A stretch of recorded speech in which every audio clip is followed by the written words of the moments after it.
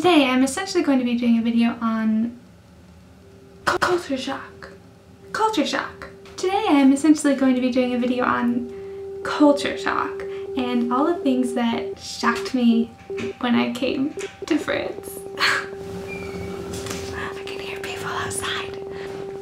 It's a list again. I mean, lists are helpful when you lose your words all the time. And I do. I can't speak English or French. Why am I here? I don't know. Okay. I have a very long list. I will not cover them all today. If you just saw it, crap, oh man, you just told the future. Okay, so culture shock. When I was coming to France, I knew that there was going to be things that were different, but I had an idea of what it would be like. Yet, even still, coming to France, there were a ton of things that surprised me. And also a few things that I've realized along the way that are different between American and French culture. One of the first culture shocks that I experienced has to do with something that I kind of expected. Okay, just put yourself in my shoes here.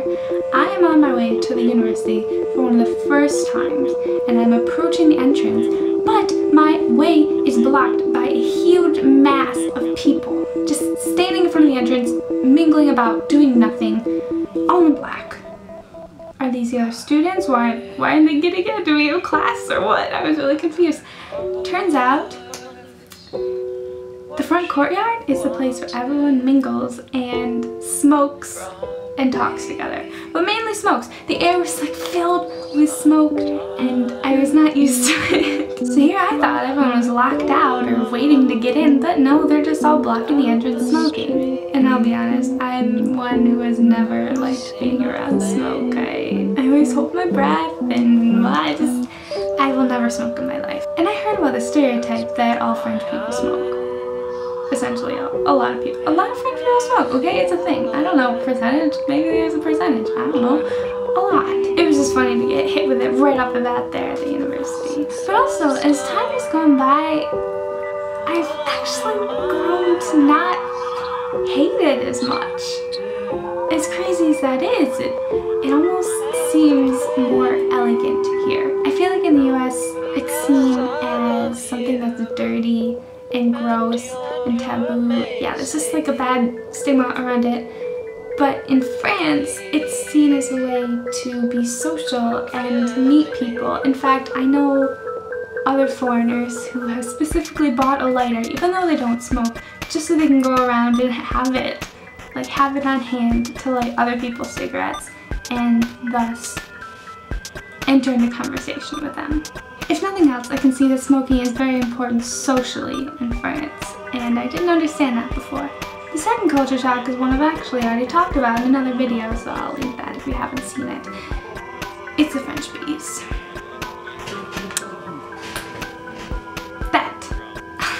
I know it's a really normal thing for the French, but it just makes me feel super uncomfortable. I mean, it seems like a really nice thing. It's odd. Part of me wants to love the bees, and part of me still feels like super uncomfortable about it. I like it because in France, you're expected to do the bees with everyone. If there is a room of 20 people, you are going around the room and you're faying. In French, it's faire la bise. If there are 20 people in a room, you are expected to go around and do the bees with every single person. So I've gone to a couple of gatherings with basically completely French people, and people you've never met will come up to you, and the first thing they do is doing the bees with you. And as they're like passing your cheek, they'll tell you their name, and you're expected to do the same thing. It's the worst thing ever. And I've had my fair share of mess ups. Like one time I went left and the guy went right and we almost kissed. Another time early on, I didn't know for sure if you had to touch cheeks, and so this girl just kind of leaned in like she was expecting me to do it, a French girl, and I just kind of went like I think I didn't even make a sound. I didn't touch her cheek. Either way, like we did it both ways. I felt really awkward because I think I did it wrong and she felt really awkward and it was just awful. But again, I see the appeal view of this, I don't think we really have an equivalent in the US. I mean, there's hugging, but if you're meeting someone for the very first time, it can be awkward because you don't know what to do. You don't know if you should shake their hand. Is that too formal? If you hug, is that too informal? There's like nothing you really can do except for be like, hi, nice to meet you, something like that. But in France, there is a social conduct for it. There is a rule that you always fais la bise anytime you're meeting someone, anytime you're greeting someone, anytime you're saying goodbye to someone. It's just very normal and very expected. So, mixed feelings on that. This next culture shock also happened very early on. Certainly not a culture shock I expected to have. It has to do with the supermarket. To start off, French supermarkets are much smaller than their American equivalent. Where I normally go is called Monoprix, with an X, Monoprix. But I wouldn't even call it a supermarket really, because that's not the main focus. It has all these different things. It has 3 levels, and on the bottom floor is the supermarket area with all the food.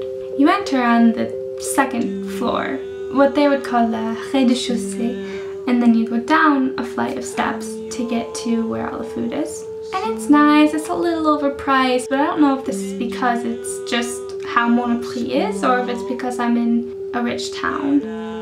I actually just went shopping today. So if you go to Monoprix, you're either gonna get a little black basket or a little gray rolly basket. They're about the same size, but if you're gonna get heavy stuff, you'll want the rolly basket. I suppose the rolly one's a tiny bit bigger. In any case, there's a little tiny basket, so you better not get too much. So you're going around the store, you have your little basket or your little rolly basket. The culture shock occurred when I went to go check out. The whole checking out process has only very recently gotten less stressful for me. So to start off, when you get up there, you have to unload your basket, which sounds normal, but you have to put the basket at the beginning of the line, so while you're unloading stuff, people are like lining up behind you, and like you're taking up space, you're trying to like hold this little basket here and take stuff out, and then once you finally get all your crap on the conveyor belt, you have to be like, excuse me, and like try and like push past the line to get this basket back. And if it's busy, you feel really rushed to do this.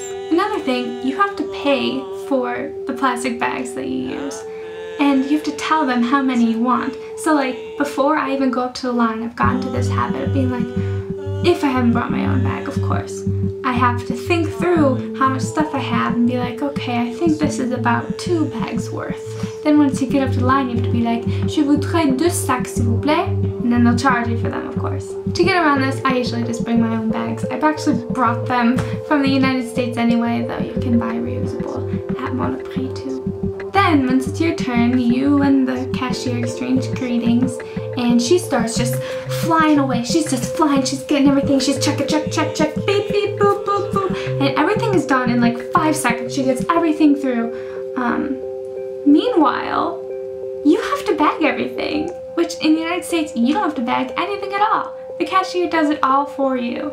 All you have to do is take it out and put it back in the cart. Eventually I figured it out. You just have to pack while she's scanning, just like frantically trying to keep up with her pace, which I usually can't, but I'm close, I'm getting there. So then at that point you have to pay, of course. So thankfully, even though this culture shock used to be quite stressful for me, I've gotten to a point where I'm much more comfortable with it. Like I said, I went to the supermarket just today and it went totally fine. It's actually really awesome. I actually had a really good experience today because there was this nice woman. She like gave me her spot in line after I had offered it to her, and then she was telling me I have more stuff than you, but she was a really nice French person. And then my cashier that I had too was also really nice and smiled at me, which I'm always happy when French people smile at me because they don't smile as much. Speaking of smiling, that's another thing I'll talk about. I am naturally quite smiley. Like whenever I talk, I'm like always smiling and laughing, but here in France they don't do that. I was actually kind of nervous about coming here because I was nervous that they would all think I was weird because I smiled so much. It's not like they never smile, they just don't smile at people they don't know. So like it's not like everyone walks around with this face. And it might be different, like, based on where you are. Like, I'm in a relatively smallish town, so maybe they're a little less uptight. But they don't smile as much in general. It's actually... Oh, how dare. How dare.